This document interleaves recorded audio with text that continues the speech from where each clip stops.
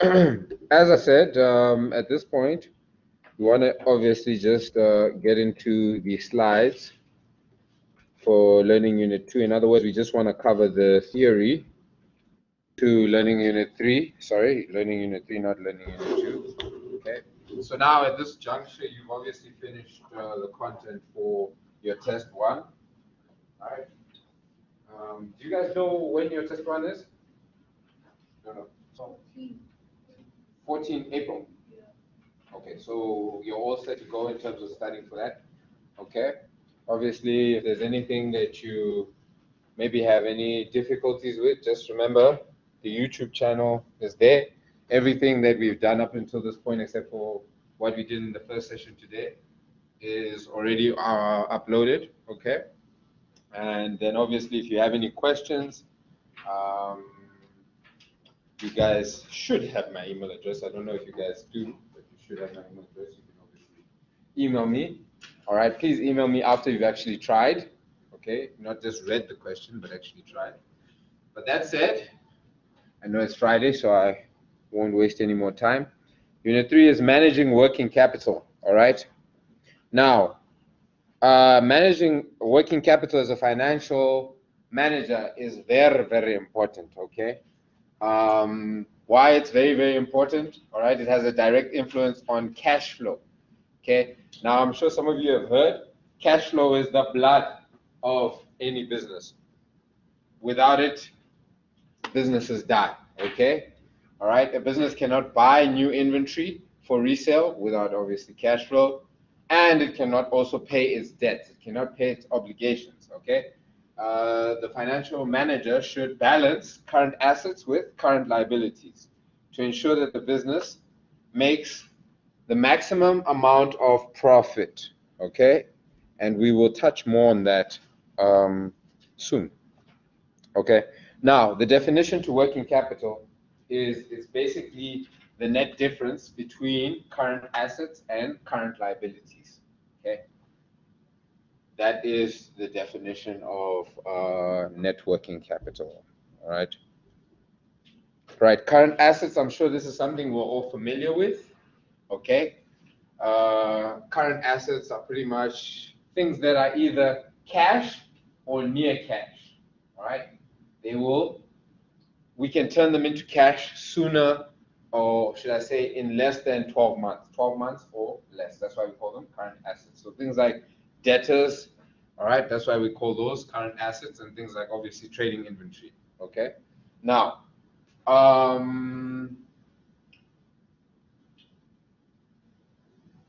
the reoccurring transition from cash to inventory to debtors and back to cash is called the cash cycle, okay? I know a lot of the time when we were touching on these subject matters, debtors, cash, and so forth, in other modules, of course, we weren't really looking at it from the perspective of the cash cycle, all right? So in terms of the cash cycle, right, just to speak to it a little more, right, what happens in any business is the cash that we have, right, we use it to go and buy inventory, all right, the product that we plan to sell, okay? And then when it's now in inventory, we obviously are selling it both for cash and on credit, okay? So that inventory then turns to debtors, all right? And then the debtors, hopefully, provided that they actually pay us, that then obviously turns back to cash. So that's just speaking to the cash cycle, okay? So that's what we mean by the cash cycle. First, we have cash in the business. That cash we use to buy inventory. That inventory, obviously, we sell to customers for either cash or on credit. All right. Therefore, it turns that inventory turns to debtors in a sense, and then turns back to cash. All right. Now, here they're just talking to the fact that when it comes to current assets, we want to turn current assets into cash as quickly as possible. Because remember, we want our business to be as liquid as possible. Now, why do we want our business to be as liquid as possible? When we're touching on ratios and we're looking at the current ratio, remember the current ratio is current assets to current liabilities, right? And we also looked at the quick test asset ratio, all right? and that was also current assets minus your trading inventory to your current liabilities, right? And that, once again, was a test of how liquid is the business, okay? Now, why do we want our business to be as liquid as possible? So that we can cover current liabilities, okay? We want to cover our obligations, okay? If a business is in illiquid, then we're unable to cover our current liabilities, and that becomes a problem, okay? Because then what happens? We get people knocking on our premises door wanting to collect our assets, okay? Whatever they can convert into value. So then we end up selling our non-current assets, things like vehicles and things like machinery, the things we need to actually operate our business, okay? All right, right. So long-term assets are now being converted into cash, and that's a problem because at some point we're going to need them if we plan to continue this business, okay? So obviously, managing working capital is imperative, okay? Now, just to speak more on that subject matter, when it comes to our current liabilities are fairly predictable, all right? I know that I borrowed money from FNB, all right? The terms are obviously dictated, okay? You have taken 50,000 in terms of the overdraft. I know that I need to pay 10% of that every single month until it's paid off, okay? So that's predictable. If I get some groceries, let's say I'm a grocery store, I'm Spar, all right? I love using grocery stores because it's pretty straightforward and simple. I think we can all picture it in our minds. He's my supplier, all right? He's providing me with fruits, whatever else I'm actually selling in my business on credit, okay? So I obviously have to pay him back. He's obviously going to dictate terms to me as to when I need to pay him. Can you see? In both scenarios, it's predictable. We know exactly how much I'm supposed to pay and when I'm supposed to pay to both parties. Does that make sense? However, when it comes to the other side of the coin, my debtors, the people who have actually bought from me on credit, and these days, believe it or not, well, I'm sure we're quite familiar with this now, you can actually buy groceries on credit at Woolies. And I believe Pick n Pay should also be able to do that if I'm not mistaken. Okay? So it's even in grocery stores, we have debtors, is what I'm getting. Okay? So I have a debtor, all right? But I can't predict exactly when she should pay. Okay? Of course, you structure an agreement over 6 months, but there's no 100% guarantee that she will pay. Just like there's no 100% guarantee that I'll pay my creditors as and when I should. Does that make sense? So, however, our current liabilities are very predictable. Our debtors, however, is not as predictable because we don't know their exact behavior. So the problem then lies in ensuring that we have enough current assets, in other words, cash, to pay off our current liabilities, okay? Right. The more predictable these cash flows, the less net working capital a firm needs. So the more predictable that I know that money's coming in other words, the less I need to actually hold cash in the business. Does that make sense?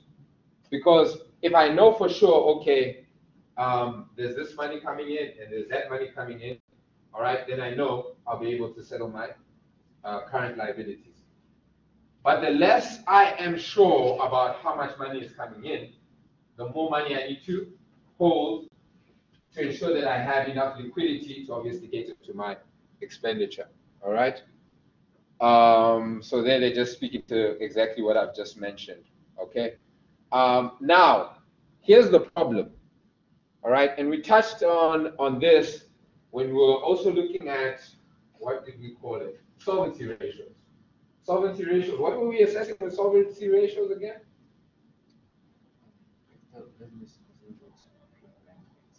Long term. Aha. And basically looking at how risky the business is. Okay, because the less the less we have funded the business with our own money, the more riskier the business is. All right, and we went into in depth as to why. Okay, so here, the more current assets that I have, or the more liquid I am, the less risk in the business. Okay, because basically I'm holding cash, I'm holding on to cash, all right, and I'm not actually spending it on inventory that I can then potentially sell to clients. Okay, so therefore I'm actually losing out on money that I could potentially receive. Okay, so can you see, playing it safe, yes, it reduces our risk, but at the same time it also reduces return. I'm sure you guys are familiar with the term, no risk, no reward. Okay, now I'm talking to a scenario where the less risk, the less reward. Okay, all right, so obviously you need to play your cards based on how confident you are in being able to actually turn your assets into revenue, your current assets into revenue. Okay, but at the same time you can't be overconfident, because then you run into the proverbial, and they mentioned it on this previous slide, liquidity trap. Okay, all right, so let's go on. All right, overtrading. Overtrading, this is where you're now in the liquidity trap, where I've taken all the cash that I had and I said, you know what, forget about it. I'm going to invest in trading inventory. People are going to come and buy. Then guess what happens? COVID strikes and nobody's going anywhere. Now I'm stuck with this trading inventory. I have my obligations, but then I don't have cash to settle my obligations. Can you see? I'm now trapped, okay? Because I was over trading. I had invested too much in inventory, and now I don't have cash to take care of my obligations, all right? So here also now what they're talking to is the negative effect of over trading becomes worse when debtor's collection period exceeds the creditor's settlement period, okay? Now, because obviously my debtors are also facing a tough time as a result of the economic situation, they can't pay me as and when they should or as they used to, and therefore I have even less cash, okay, to settle my creditor settlement as and when they should be settled, okay? I'm sure we're all getting the picture now, right?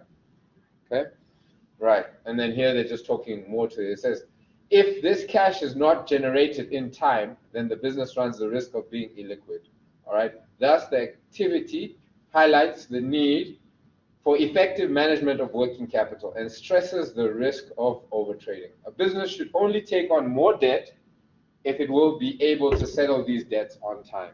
And guys, in as much as, you know, theoretically we speak about how we should do this and we should do that, the reality is there is only so much we can do to kind of prevent risk, okay?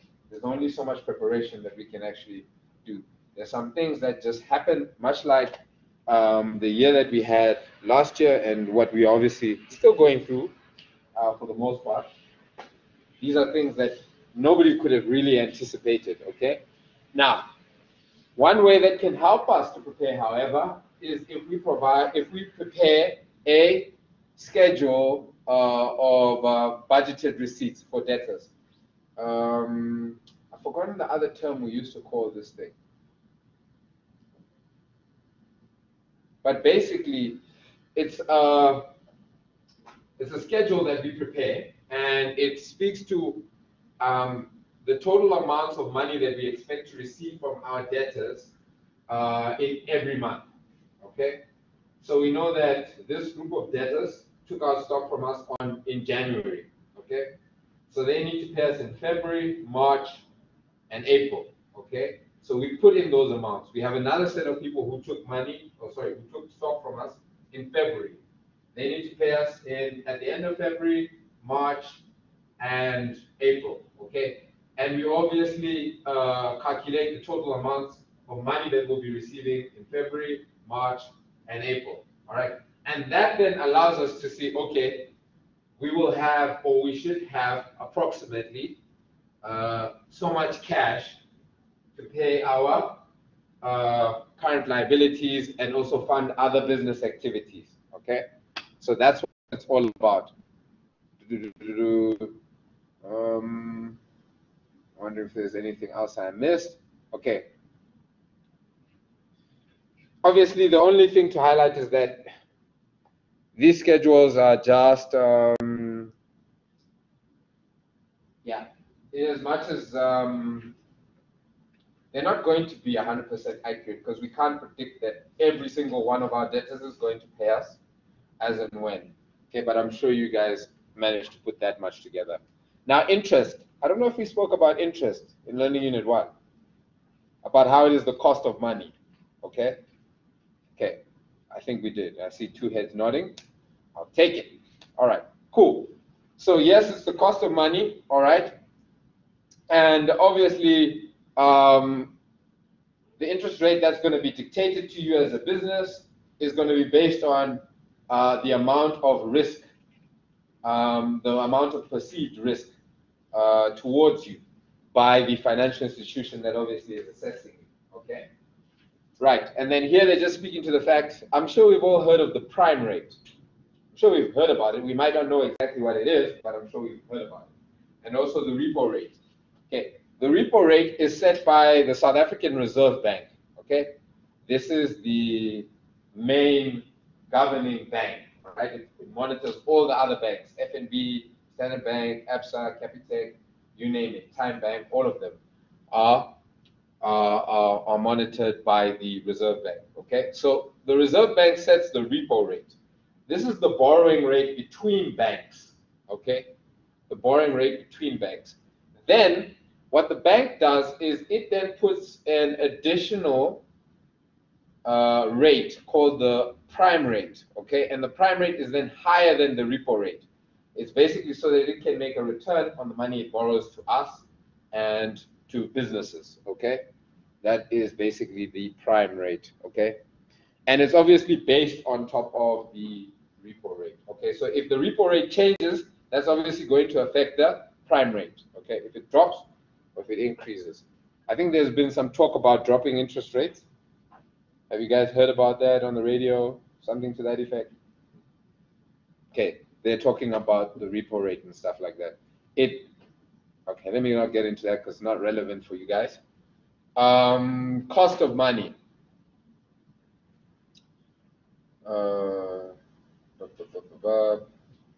Okay, so here they're just talking to the fact that obviously as a business we want the lowest rates possible, all right, for ourselves, because then obviously that means it's less expensive for us to borrow money. Okay, so when we borrow money, we obviously want to ensure that we are borrowing at the cheapest price possible. So obviously then it's also encouraging that we shop around, we check to see what others are offering. All right. Okay, then the other thing they're speaking to there is you get different types of interest rates. You get an effective interest rate, you get a nominal rate, you get an average percentage rate. Okay, so the effective interest rate is somebody can quote you an interest rate of 10% per annum. Okay, and then someone can say, I want you to pay 10% in 6 months. Okay, now that 10% in 6 months is actually higher than the 10% over a year. Okay, because the period is shorter. Okay, so the effective rate of the 10% in 6 months will be higher. It could be 12%, it could be anything. I don't know the exact amount, but the only thing that I'm trying to point out is it could be higher. So that's the difference between the nominal and the effective interest rate. And then the average percentage rate, okay, that one is also a special calculation that takes place. I don't know if we have it here. Do we have it in this slides? Okay. All right, so go through these. You'll find examples in your textbooks of them playing around with nominal versus effective rate. When investors make decisions on interest-bearing assets, they should always base them on effective interest rates, okay? So you know exactly how much you're actually paying, okay? Usually banks actually, even with individuals, they tend to quote in the nominal interest rate. So it doesn't look as expensive as it actually is, okay? But if you look at banks, they actually make a killing off of interest, all right? That's where their huge revenues come from, okay? The effective interest rate is the actual interest rate earned, assuming annual compounding, okay? Right? Compounding is a very powerful tool for wealth creation and depletion, all right? Depending on whether one owes or is owed money, okay? For those of you who, all right, may be interested in real estate, if you're to look at the amount of money that you pay on a house, right, over a 30-year or 20-year period, whatever period you plan to purchase it for, you'll actually see how much you actually pay in interest, okay? And that's where you begin to really see the effect of compounding and the effect of interest, all right? Particularly over time, all right? Interest rates are quoted in a number of different ways. Sometimes the way a rate is quoted is the result of tradition, and sometimes it is the result of legislation. Unfortunately, there are times when rates are deliberately quoted in deceptive ways to mislead borrowers and investors. Okay, that's what I was talking about earlier, all right? Where interest rates are quoted in such a way that it looks cheaper, all right? When is a rate not an effective rate? Okay, I think this will be the case when the rate is not actually compounded, but rather daily, weekly, monthly, or semi-annually, okay? So in other words, like I gave the example when I said 10% over 6 months, okay? But they haven't actually compounded. They haven't actually said what that compounding is actually, okay? All right, and there's just an example there for you. And then here they're telling you how you can actually calculate the effective annual rate, okay?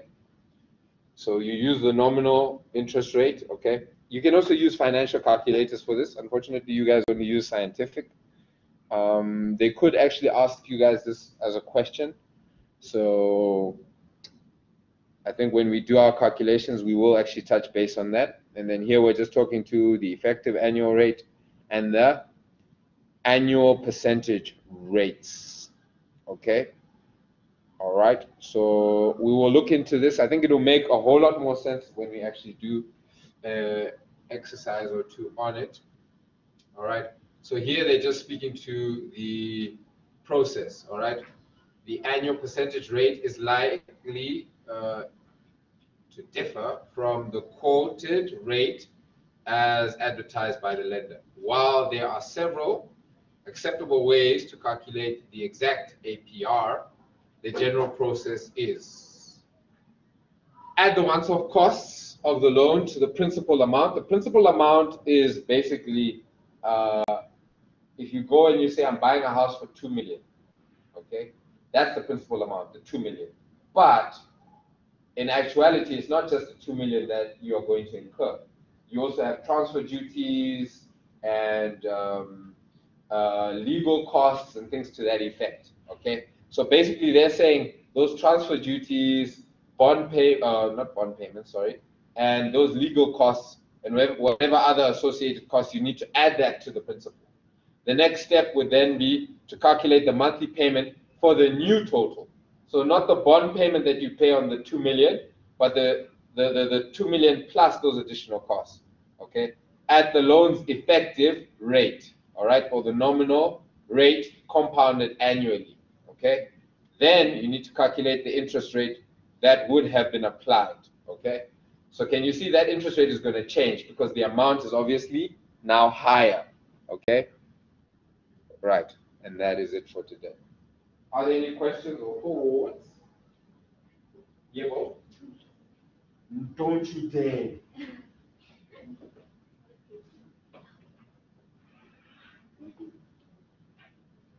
Are there any questions or thoughts? Everybody happy? Everybody ready to weekend? All right, guys, I'll see you when I see you. Enjoy the day. The only homework that I will give you is please go and read Unit 3. Create formula sheets. And then if you have any questions, please